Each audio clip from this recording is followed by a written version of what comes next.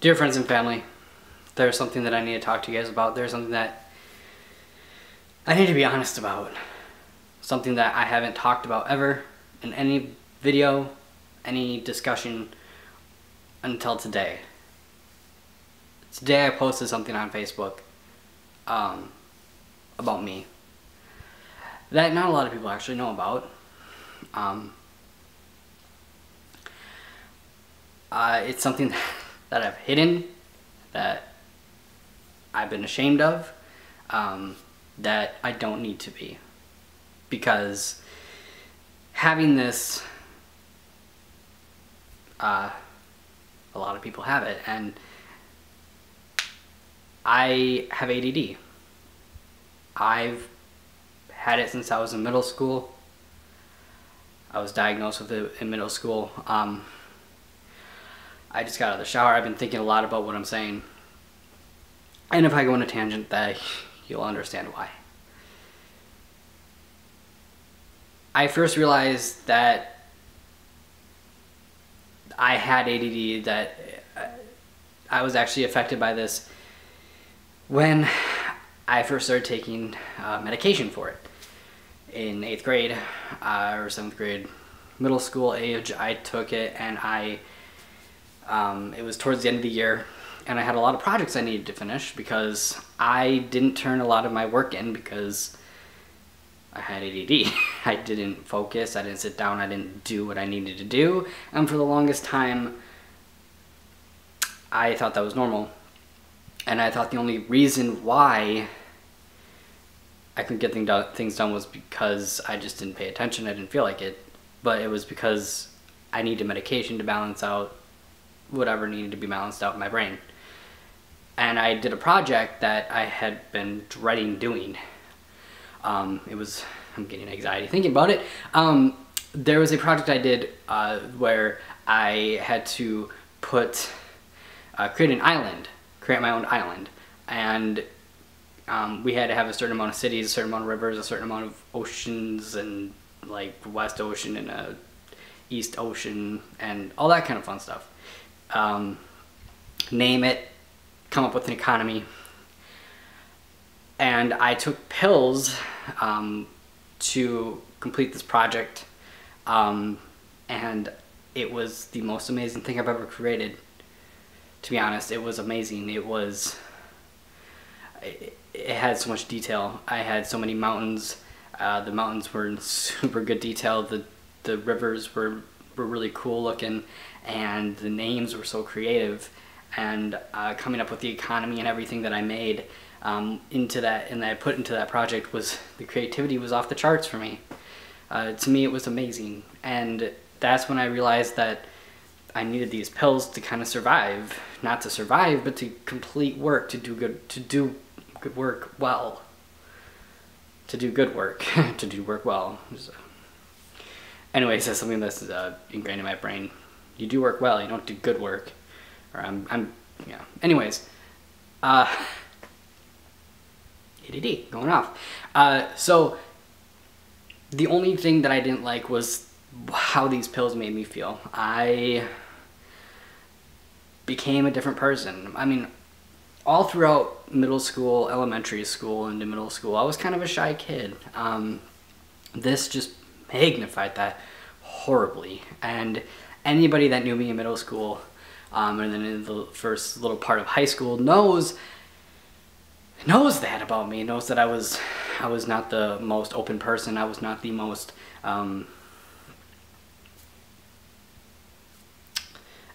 extroverted person. I was quiet. I was reserved.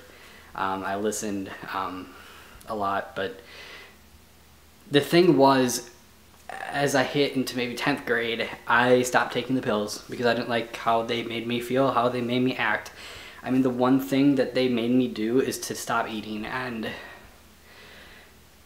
as I read in this article and kind of opened my mind to why I feel the way I feel, is because of the ADD.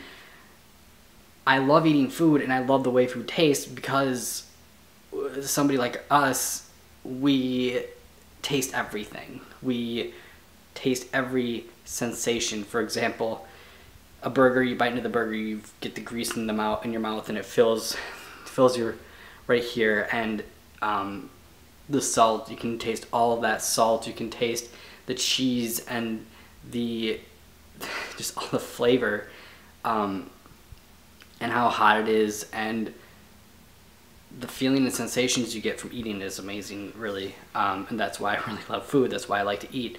But anyways, that's also the reason why with a burger, all I can have is cheese. The most I can ever add to a burger is onions. I cannot eat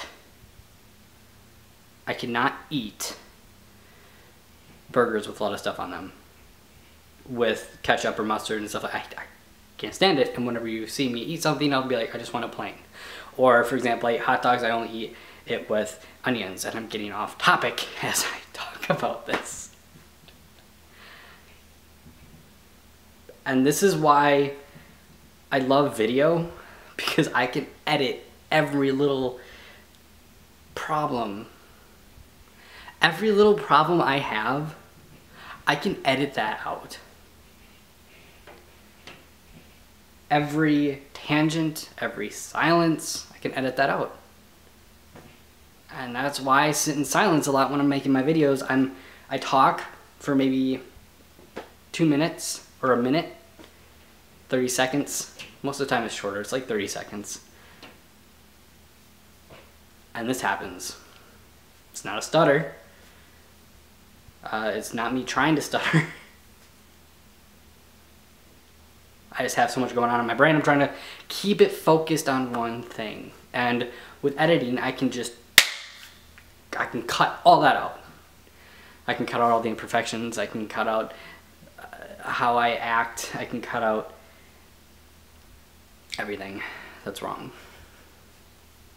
And until now, I thought I was coping with this issue.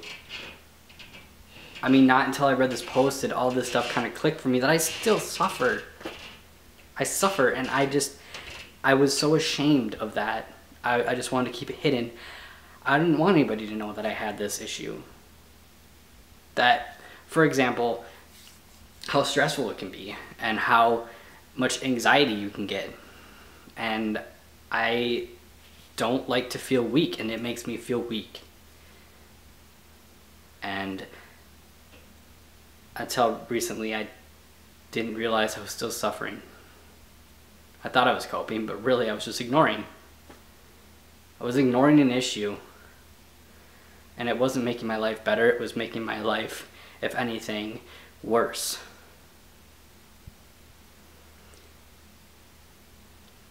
For example, I'm gonna give you a couple examples of the way my mind works. So, a couple examples of the way my mind works. I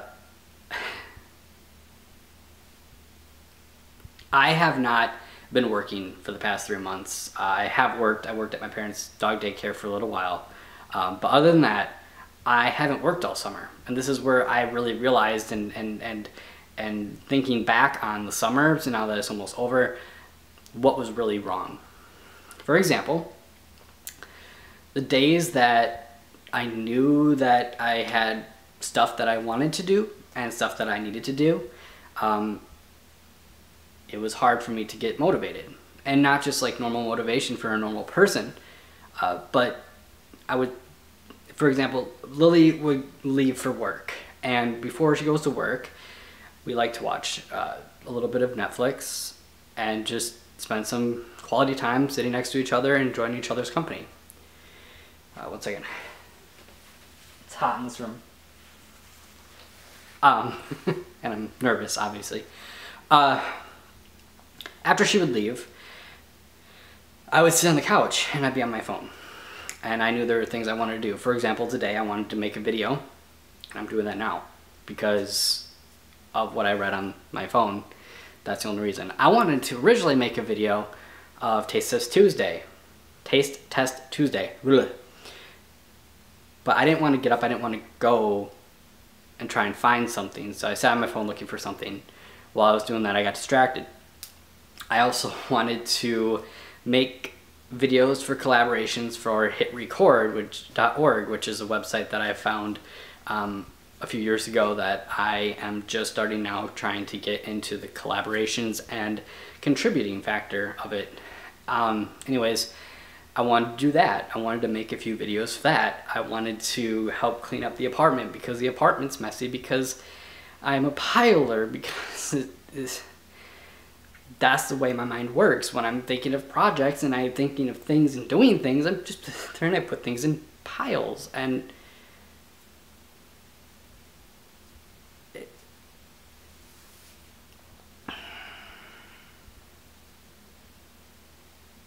I have to let my mind wander. It's hard to focus and do this and tell you guys this. So I have all these things I want to do, and I'm thinking of doing them, but it's so much easier to sit and not make a decision. It is so much easier to decide to not decide not to decide. That is so much easier to do. And then I don't get anything done. There was a situation where I was talking to somebody. This is the communication aspect of ADD that I want to talk about, because this is where I can suffer the most. This is where people, they know me, they know my phone etiquette, they know all that kind of stuff, and there are reasons for this. This is the reason for that. For example, when I'm in person talking to somebody, I'm going to be listening to them for the first few seconds, and then as soon as they start talking for longer than maybe 10 seconds, I'm gone. What happens, for example, I'm going to think out loud. If you were talking to me, if this camera was talking to me right now, I'll tell you what's going on in my brain. I should really be listening to this.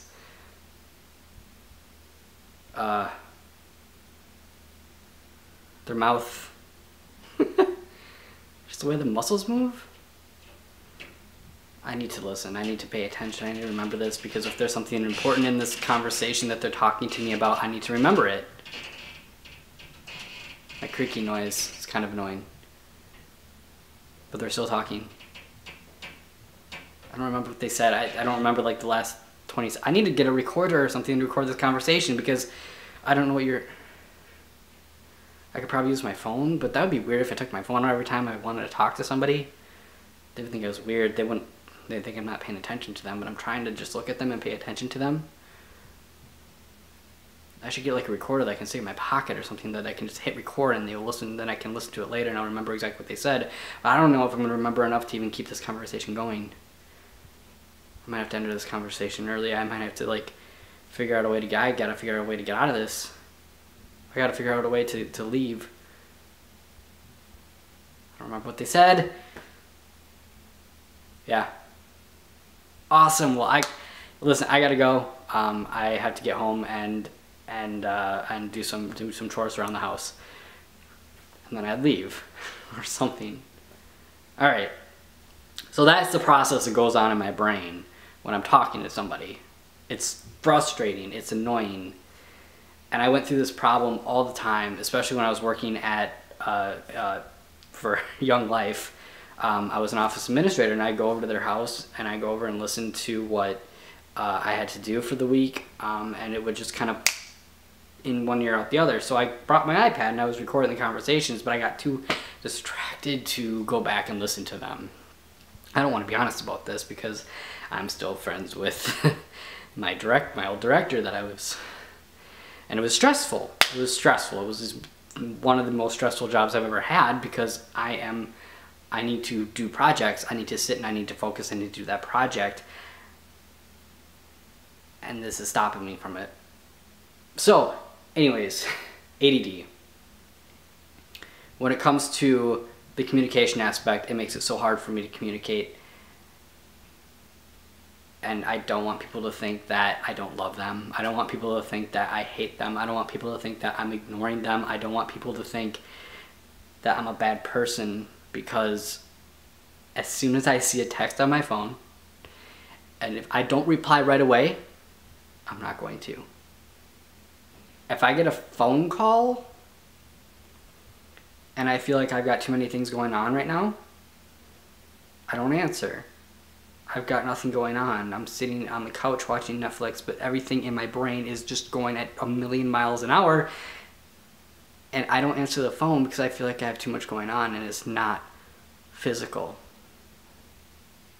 It's mental, it's emotional. And then I don't call them back.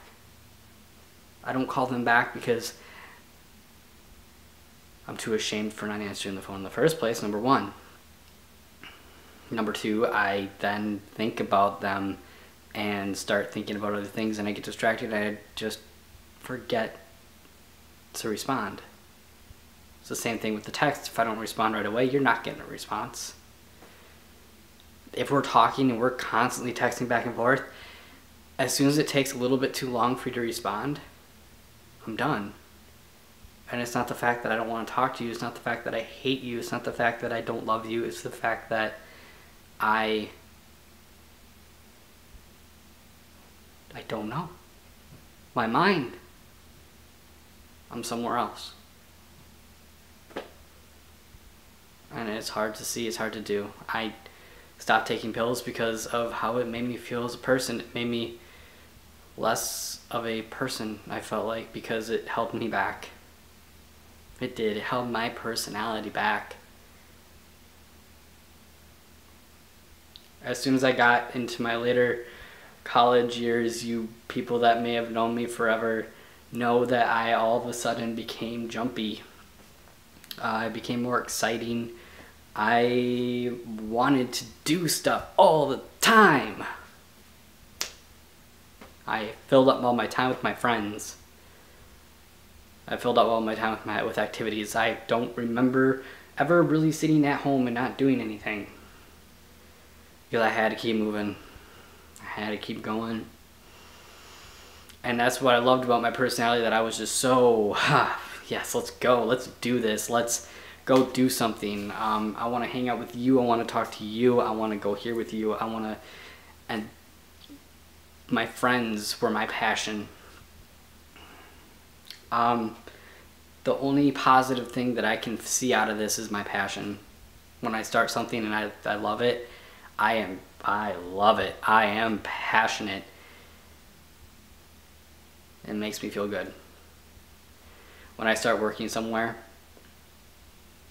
I am instantly your most loyal employee you could ever have. Because I am honored that you chose me. And it will be years before I let that go. Years. Because I am passionate. And I will go to great lengths to keep you happy because I'm passionate. If I am your friend and you have been affected negatively by the things that I've done, just know that I don't try to do these things to you because I love you more than anything in the world. And I am so passionate about you.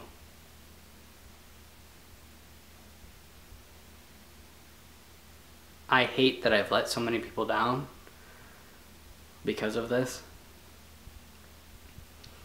And for those of you who have constantly stuck by me my whole life, I want to thank you. And you know who you are. And you know my shortcomings, and you don't care. And I want to say thank you. You don't know how much that means. Even if you didn't know the issues I had, you still stuck by me. And I hope that this helps anybody who may become friends with me, who may want to get to know me, that they know that I do these things not to hurt anybody, but because I am learning to cope with myself and I'm learning to become a better person by overcoming this. And it's not something that you can overcome instantly. It's something that you have to learn. And now that I realize it, I'm hoping I can do something to make it better. I gotta talk to somebody or do something. And this is my video to you guys, my friends and my family. This is the longest video I've ever made, and I'm not gonna cut any of it. Because not only do I give you information about how I feel, but you can see the thought process, you can see the issues that I have by me making this video. And that's why I love making videos, because I can cut it. I can make it the way I want it to be. If there are any cuts in this video, it's only because the video stopped recording. So I hope that I can make this better for you guys. I hope that you accept me for who I am, accept me for all my shortcomings. And if you have any ideas of things that can help make this better, feel free to leave in the comment section. Feel free to help me out in any way you think I need help. This video is also going on YouTube, so if you guys enjoyed this video, this is really weird to say after such a meaningful video, but like the video if you liked it, and subscribe. But most importantly, if you have this issue, you're not alone. There's a ton of us out there that suffer with this every day. It's not just an academic disease, but it affects your life. And I hope that you understand it a little bit better. And I hope that if you have this issue, that in some weird way, me talking about this has helped you. Thanks for watching.